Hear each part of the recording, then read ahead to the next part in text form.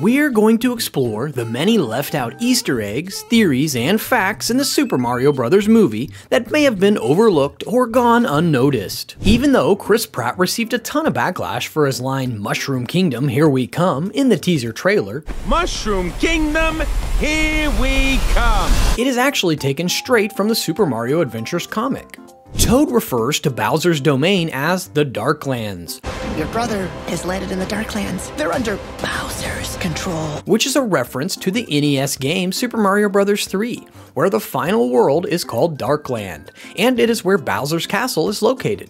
The lady who appears in the Super Mario plumbing commercial is voiced by Jeannie Elias, who also played the original voice of Princess Toadstool in Super Mario Bros. Super Show. Thank you, Super Mario Bros. It seems like the only thing you haven't drained is my bank account. We sure sent Blackbeard Koopas sailing. The Donkey Kong franchise is surprisingly well represented in the movie.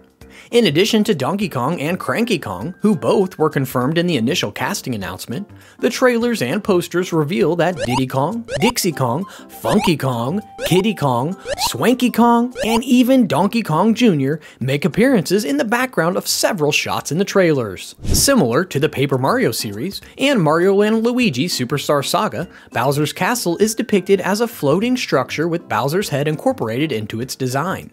The underside of the castle features spiked balls hanging from chains, serving as anchors rather than having the ambiguous purpose seen in Paper Mario for the N64. The URL shown at the end of the Super Mario Bros. Plumbing commercial is actually a real website that you can visit on the internet right now. The cartoon versions of Mario and Luigi featured in the Super Mario Bros. Plumbing ad uses Yoichi Kotabe's iconic art style, which is also used in the promotional material for the NES games. An animated Mario movie was originally planned to be produced by Sony Pictures. Sony was close to sealing a deal with Nintendo in 2014, with plans for Gennady Tartakovsky to direct and Avi Arad to produce.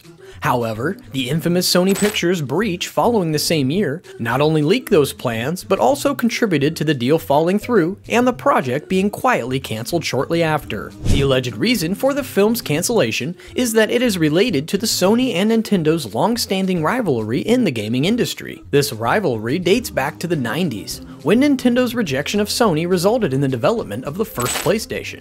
The historical context of this dispute is also thought to have influenced the decision to cancel the film. The phone number displayed on the website is functional. When called, users will receive a voice message from none other than Luigi himself, courtesy of Charlie Day. Thank you for calling Super Mario Bros. Plumbing. It's me, Luigi. If you need service, please text us at the same number you just called, 92955 Mario. That's 929-556-2746. Message us about any issues wherever you live, house, condo, mansion, and we'll be sure to text you back right away, because at Super Mario Bros. Plumbing, we don't say let's wait, we say let's go. Oh, and check our website, smvplumbing.com. We're still working on it, so more updates to come. Bye-bye. There is a customer reviews section, which is a super fun addition. Spike is Cool left a 1-star review with the following comment: "There is no loyalty with Mario and Luigi. The subpar Mario Brothers used to work for me until they decided to break off and start their own business. They'll learn their lesson someday." Spike's review on the website is not directed towards Super Mario Bros. Plumbing, the company, but towards the Mario Brothers themselves. He accuses the brothers who used to work for him of being unloyal, by leaving him to start their own business instead. But wait, what does this mean? Could Spike be the antagonist?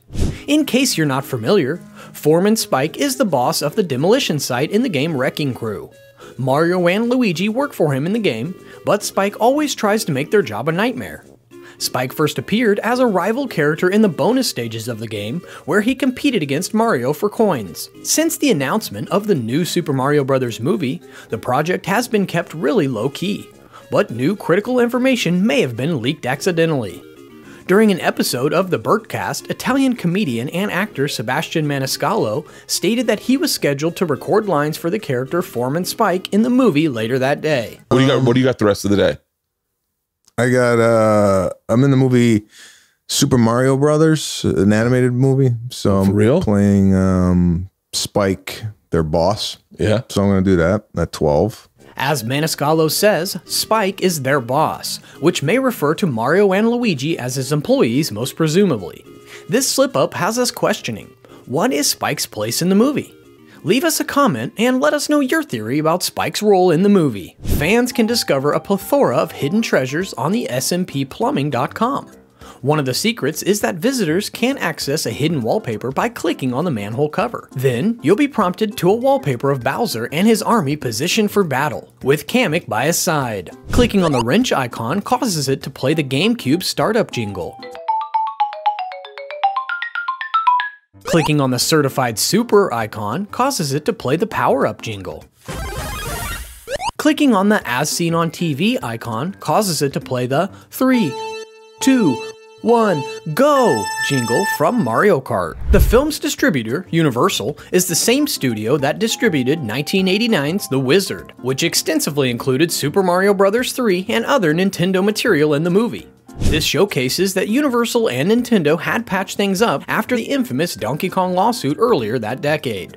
To further prove this point, they have also recently partnered up to locate Nintendo's new amusement park in Universal Studios in both Japan and the United States. In another scene, Mario asks Toad if this is a dream. What is this place? The Mushroom Kingdom! So this is not a dream? Ah! That hurt, right? Yes! It's not intentional, but it reminds us of how the events of Super Mario Bros. 2 were revealed to be all a dream. In the movie, there is a scene where Mario trains for his confrontation with Bowser to save Luigi, by running through an elaborate obstacle course that's designed to resemble the challenging levels from the classic 2D Super Mario Bros. Games. With the announcement of the Super Mario Bros. Movie, Nintendo revealed a new Donkey Kong design.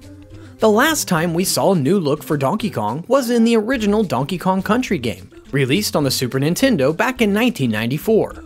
According to Miyamoto, the creator of Donkey Kong, the redesign for the movie was intended to give the character a more comedic personality. It is the third feature film adaptation of the series, after the lesser-known anime film The Great Mission to Save Princess Peach from 1986, and the infamous live-action movie Super Mario Bros. From 1993. Super Mario Brothers.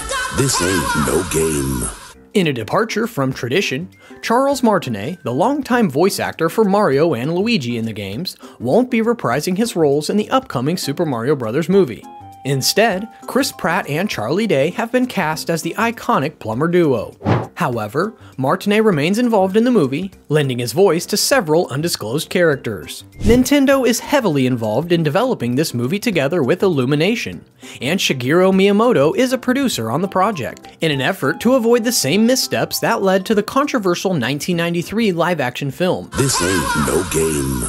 Which wasn't too well received by fans and critics alike. Oh! Hi, Pauline!